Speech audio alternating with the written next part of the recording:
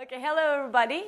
I want to start my presentation with a well-known dance, and I want everybody joining my dance, like a good morning dance, okay? And it's a dance called Hacker Dance. If you want to join me, and please join me, get a comfortable place for yourself, and can you please stand up? Please.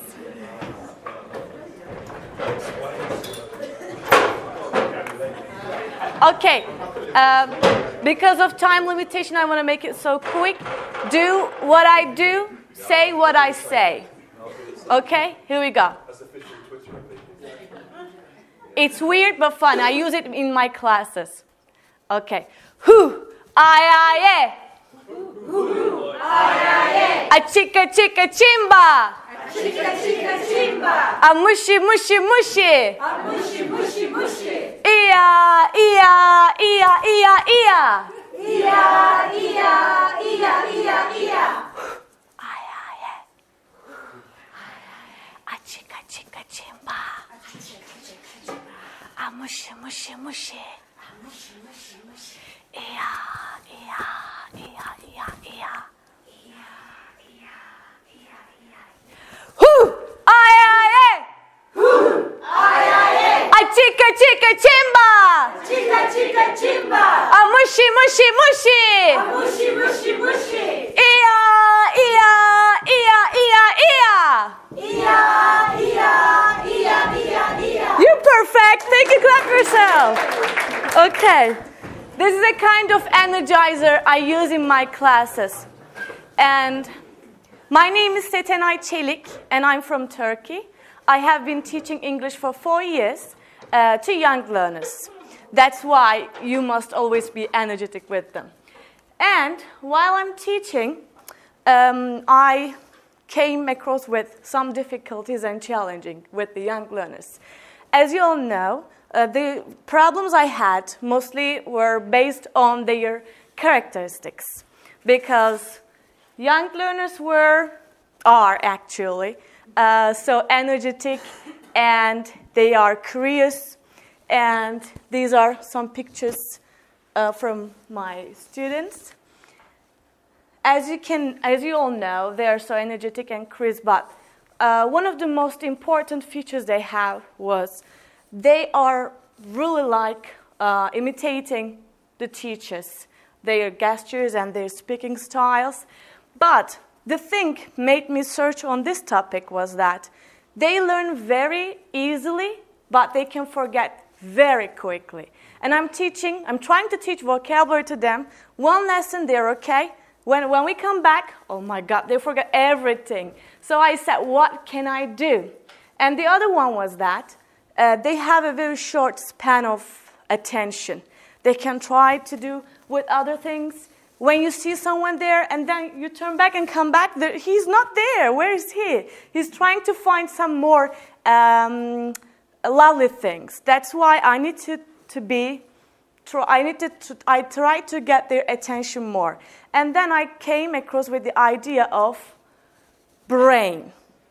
Because I'm not a neurologist, I'm not a scientist, but I learned that if I can get their brain, I can teach them, because each part of our body has a function. When it comes to learning, we need to be aware of the brain's facts, not like a neurologist, but as a teacher. So let's go very quickly. I asked the question, what goes on in my students' head? And I found out the idea of neurons. The neurons were like that. If you want to join me, you can do it. You can see your arm showing the neurons parts. This is the axon part, this is the neuron part, and these are the dendrites. If our students learn something new, something very new, it doesn't matter how important it is, the neurons connect with the other neurons, axon part. This connection is learning. And if we can make this connection clear and stronger, it means that the learning stays forever. If we don't do anything, if we don't repeat the information we give, if we don't teach the vocabulary the way they like, the connection gets broken. So they end with forgetting it. Sorry. And this is the very general picture of neuron. And in the people's brain, there are 1,000 billion neurons. So it's so miracle. We can do whatever we want if we can use it with the kids. Very, very general. Of course, there are other parts of the brain. But my favorite one is the amygdala. This is like the heart of our students' brain. If we can get the heart of students' brain, we can teach them however we want. Learning occurs in this part, in hippocampus part. But if amygdala is not interested in learning, if it's not having fun, then it hijacks the hippocampus, so learning is not the way we see. That's why, as teachers, we firstly get the heart. We must be funny. If there's no fun, there's no meaning for the kids. Let's do whatever you want in a funny way, not a strict way. And to do this, we need to meet the students' brain's needs. And the movement is so important. Let them move around the classroom. I always let them move. Of course, as long as they don't disturb the others. They move around. Whatever I do with the physical things. They don't sit like that. Okay, stand up and let's do an activity like this. Movement is the key. Vocabulary is the most important one for the young learners because they take the first step, like the bird in ELT detox. They take the first step to learn vocabulary because without vocabulary, they have struggle in expressing their thoughts and ideas. And how we do it. First impression, repetition, personalizing are the 3 keys I use in my classes. First impression is the funny step. They must think that, okay, Miss Setenay is doing something fun, and I want to learn it. This is the first impression. If you can't get their first impression very well, they never will care about what you do. Repetition, do whatever you want quickly and in other contexts and in different places at different times. Repeat it all the time, as long as you can do. Personalizing is so important because they put something from their heart to the thing they learn for the vocabulary. I want to show an example. The thing I do in my classes with repetition and personalizing. Who wants to play a memory game with me? Here. Just to show what I do in my classes. Just one young learner I want. Nobody? Okay, thank you. Quickly. Okay. These are the pictures I use in my classes. You can come here. And I will show you the pictures. Think that I taught them to you, to her, okay? There are some pictures, and at the back side, there are other pictures. I will show you the pictures one by one to you. I want you to remember what is the back side of each picture, okay? Sleepy, box, cold, door, thirsty, or we can say tired, tired, window, dizzy, dizzy, mirror, hungry, the picture,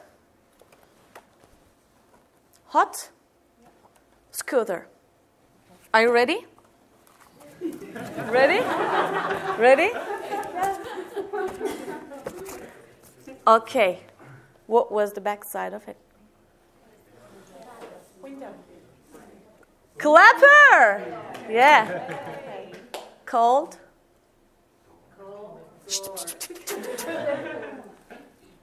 Door. I knew that. Yeah. Door. And sleepy. Box. Congratulations. Was that hot? It's hot. Scooter. Scooter. Okay. Scooter. Yeah. Quickly, quickly. Hungry. Was there a shower? Oh. In the picture. Dizzy, dizzy, dizzy. Mirror. Yeah, very good. But clap her. Thank you. And no, don't go. Thank you for joining me. This is from Turkey. Thank you so much. Thank you. And if I tell a story about these pictures, you will remember them very, very easily. This is personalizing. How? He is dizzy because of the beauty of the girls on the mirror. Okay? And these are the stories that are told by my students in my classes. Not my students, not myself, my student stories. He is dizzy because of the beauty of her on the mirror. Okay. She is so hungry that she wants to eat the picture. Okay? She is so hot because she's hot because yeah, this is the subconscious of my brain. Okay, she's hot because she has played with the scooter all day. She's sleepy and she wants to sleep in the box. Funny things. She's cold, so she closes the door. He is so tired that he cannot reach the window and close it. So now this time all together, I will show the pictures and shout very, very quickly what is at the back side of the picture. She's hungry. What? She's so hungry. No, just say the word. Just say the word. Picture. Very good. Mirror. Very good. Very good. Val. Very good. Congratulations. It's good. Nothing else. Just cooler. So this is personalizing. Okay? If we make up stories, they personalize. This is the little poem I wrote for you. As teachers, we need to be ready for the lesson. For young learners, we need to be always active. We need to be interested in dinosaurs, cartoons. Wimpik is so famous nowadays in Turkey. And we need to be neuron connectors. Thank you so much for listening to me. Thank you.